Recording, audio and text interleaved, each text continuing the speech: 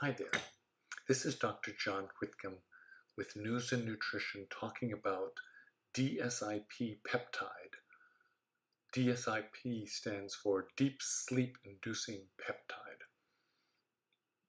What's sleep? First of all, it's most important to understand how sleep changes as we age. As we get older, we spend less and less time in deep restorative sleep. Our REM cycles get shallower, so we don't get into that deep sleep. Now, deep sleep is important for a couple things. One is that deep sleep, the first deep sleep is when you put out growth hormone.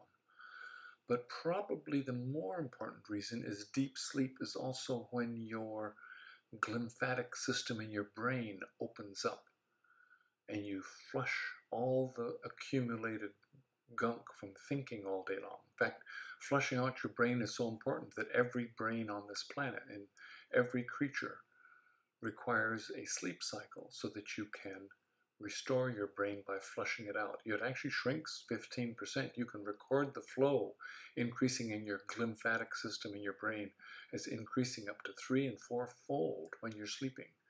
So sleep is your brain on flush. That's what it does.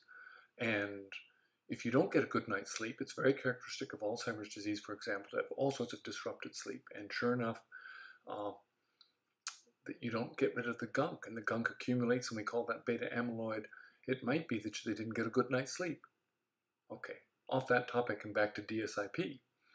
What does DSIP do? It actually doesn't put you to sleep. And many people say they don't have trouble getting to sleep. It induces a longer phase in stage 4 sleep. It increases the wash cycle, if you may make an analogy, like your brain was a washing machine and you increase the length on the rinse or wash cycle.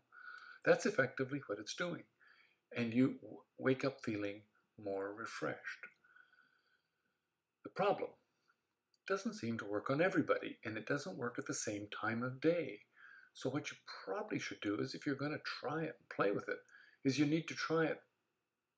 It needs to be something you might take before bedtime, and if that doesn't work, you take it at supper time. If that doesn't work, you take it at lunchtime. And there's even word that there are some people who take it first thing in the morning, and then they get a good night's sleep. Odd. Now, it has many, many other protective functions. We haven't found the gene yet, but we found it in everything from breast milk to all over the place. And it's only a 9 amino acid peptide. It's a tiny little peptide, relatively easy to manufacture. But it's also got involvement in wound healing and weight loss. It might be doing a lot of other things, but it's best known right now for deep sleep inducing. I'm hoping it gets a little better, because 50% might not be as good as we'd like it to be, but there it is. Maybe worth an experiment if you're interested in trying. I've tried it on a few people. I've got some at home. I'm going to give it a shot myself. What will work for me? Well, I just ordered some, so call me up and ask me personally later. This is Dr. John Whitcomb talking on News and Nutrition on DSIP, Deep Sleep Inducing